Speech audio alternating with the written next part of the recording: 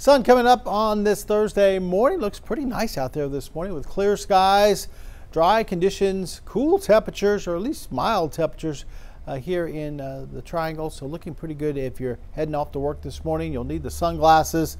Maybe not the air conditioner so much, as temperatures are not bad at all. Here's our view from 12 News Studio, brought to you by Mid-County Plumbing, part of the Roofing 911 Live Skycam network. And like I said, cool as you head up into the lakes. 55 right now in Jasper, 58 through Woodville and Kirbyville, right at 60 in Silsbee, and both Orange, Beaumont at 62. Would not doubt that you folks down in Port Arthur looking at temperatures there into the lower 60s as well. Cold front that came through yesterday continues to push off into parts of Mississippi for this morning. Out ahead of it, a lot of rain through the southeastern U.S. We have high pressure building in across the state of Texas. Seeing a few clouds up towards the Red River Valley from an area of low pressure back up over, say, around Kansas City. But that's tracking off towards the north and east. So high pressure is going to affect us over the next several days. That means a dry forecast, and today very warm. By the time we get into tomorrow, the weekend is going to be hot, as temperatures are going to be topping out near about 90. Now, Futurecast has highs for us today near 90, but I think we'll be more likely to be in the upper 80s, 88, 89, somewhere in that range, and then fall back into the 70s by late this evening.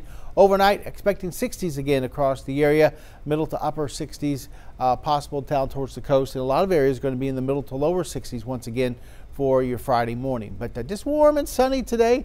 No chance of rain. We'll see southwesterly winds at 5 to 10, and highs today will be there into the upper 80s, and then middle to lower 60s for the most part for tonight. Clear skies, a little bit of a west wind overnight between 5 and 10 miles per hour. Friday, high of 90, and then through the holiday weekend, looks like we're going to see temperatures pretty much level out there, right around 90 degrees from Friday all the way through Wednesday of next week.